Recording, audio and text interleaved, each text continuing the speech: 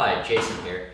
So I'm making this short video just to answer a question that I get asked from time to time, and that's how much space you need to build a cedar strip canoe or cedar strip boat. And I guess it depends a lot on, whether you're building a canoe or a kayak or a rowboat or other type of boat using a wood strip method. But to answer the question specifically on a canoe, or kayak, because they're pretty similar in dimensions.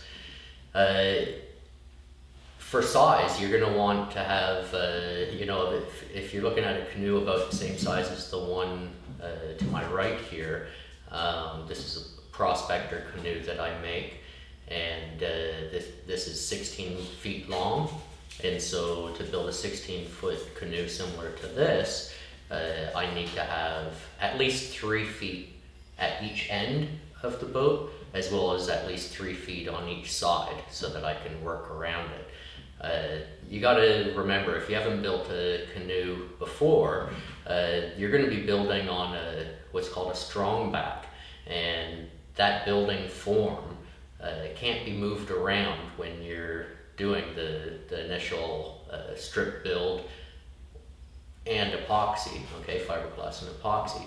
You're going to need to keep that boat still and stable until it's a solid hull, or you risk twisting the boat or adding a bend to it, and then you might find yourself canoeing in a circle all the time because your canoe's gone bent. So that's the nutshell of the size requirements, but the question really should be, what type of environment do you need to build a cedar strip boat?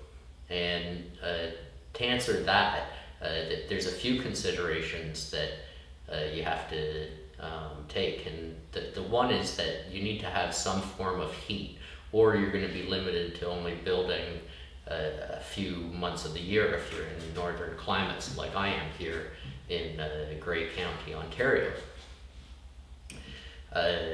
So in this area, it's only, we have 4 seasons, so it's only summer a quarter of the year, and the minimum temperature really to be building a cedar strip boat is around 15-16 degrees Celsius, so that's 60 degrees Fahrenheit.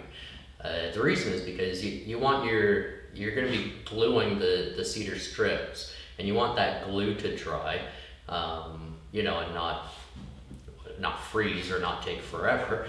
But also, more importantly, is when you get to the fiberglass and epoxy, the minimum temperature for working with at least West System epoxy is around the 15 degrees Celsius mark. So that's the recommended minimum.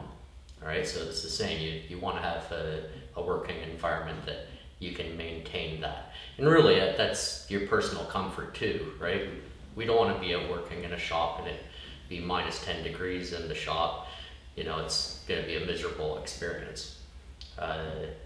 So the other thing is ventilation. We're going to be creating a lot of dust when we're doing, the sanding. There's going to be lots of sanding, so there'll be lots of dust. You want good ventilation, as well as when we're working with the epoxy, you want to be able to vent out those fumes, and also, not that it's necessarily worse, probably the same when it comes to health, but I particularly find that the fumes from working with the varnish are, to me, incredibly strong.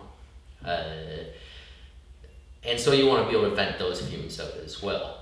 Okay, so along with ventilation, I wouldn't recommend building a cedar strip canoe inside your house. I remember when I was much younger, I thought that I would build my first canoe just in my living room or kitchen, and I'm glad I never went ahead with that, because I'm sure that once I got to the epoxy and finishing, I probably would have found myself passed out on the floor from inhaling all the fumes.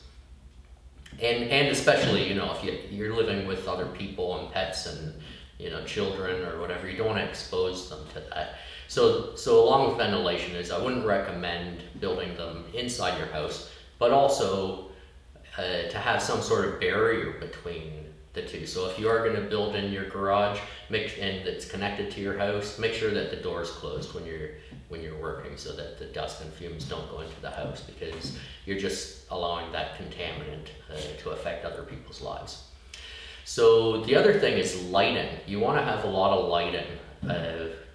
If you don't, what's going to happen is you will have finished your boat in a dim environment, and then you take it outside. Inside it looks great, you take it out, and then the natural light from the sun hits it, and you find that you've missed a whole lot of scratches, or perhaps you have some small flies in your finish, or anything that you might not notice, okay, or bubbles or anything like that, that if you had good lighting, you would be able to pick up as you were working. Another thing is that you want to have a level floor. So if you're working in a garage, an older garage, or a barn, or something like that, and maybe it's got a gravel floor or a dirt floor, or even if the concrete is old, if it's got a cement floor and maybe there's cracks and it's heaved or lifted or sunk in spots, that might not be the best environment, because when you set up your strong back, it needs to be very level and true from end to end, or else again your forms are going to be crooked and uneven. So an uneven floor is all right, and in fact probably every floor is uneven to some degree, but just when you're setting up your strong back, check, and you might have to shim different spots of your strong back footing just to make sure that you get it level. If you can't get it level with a few shims and secure them so that they don't fall out of place, then it's probably not the best location. The other thing is, and it's kind of funny because it's a dust-free environment. We're going to be creating tons of dust, all right? And you'll realize it as soon as you start doing your sanding. Tons and tons of dust. You'll be cleaning it up for sure. And if you have a spouse that doesn't, like dust, then that's another thing to consider.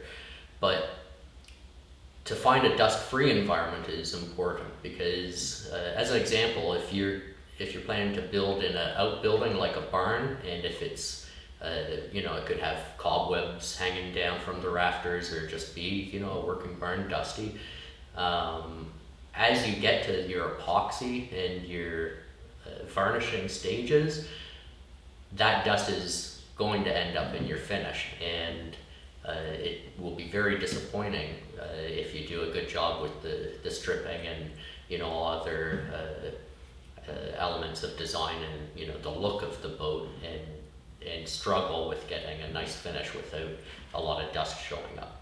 Okay, in a controlled environment that begins dust free, we can clean it. All right, I clean my shop all the time. I sweep up the floor and sweep off the surfaces. Dust on the boats, I walk through the shop a few times a day, and if there's dust on the boats, I wipe it off regardless of what stage I am in construction, because I know that as I walk around, I'm going to stir up that dust. All right, and then when I do get to the epoxy stage, it's going to find its way over to the boat that I'm working on. So starting off with as close to a dust-free environment as you can, it's a lot easier to control it. If you're going to build in a barn or something like that, then you have options. Clean it up, the best that you can, or maybe staple up some plastic or poly sheeting above you to catch the dust that falls from above. Create some kind of tent system to eliminate the dust that could get blown in. So you got options there. But anyway, I thought I'd just make this quick video on what type of environment is good to build a cedar strip boat, and I hope it helps.